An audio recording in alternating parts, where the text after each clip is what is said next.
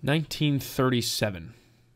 FDR was president, the Golden Gate Bridge was opened, and the Waverly Chamber of Commerce was formed.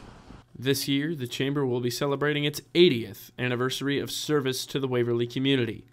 Current Executive Director Travis Tolliver says that even after 80 years of history, the only way to go is forward. And I think that's really our legacy, is that steady growth of the organization through our events, certainly through a membership base. We're always growing that, inviting new businesses to become members of the Chamber and to use the resources that we have as an organization to help better the business community in our town. For 80 years now, the Chamber has been in existence, and for a big chunk of that time, Tenenbaum's Jewelry has been part of that organization.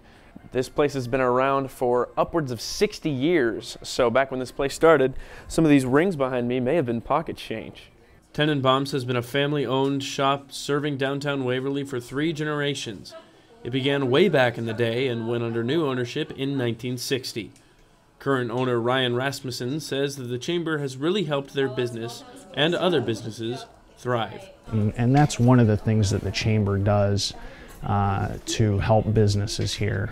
So we're really fortunate, again, to have that relationship and that our Chamber is so strong. Rasmussen says that over the decades, the Chamber has always made the community better and will continue to do so in the coming years. Reporting for Cedar Valley Today, I'm Sam Sides.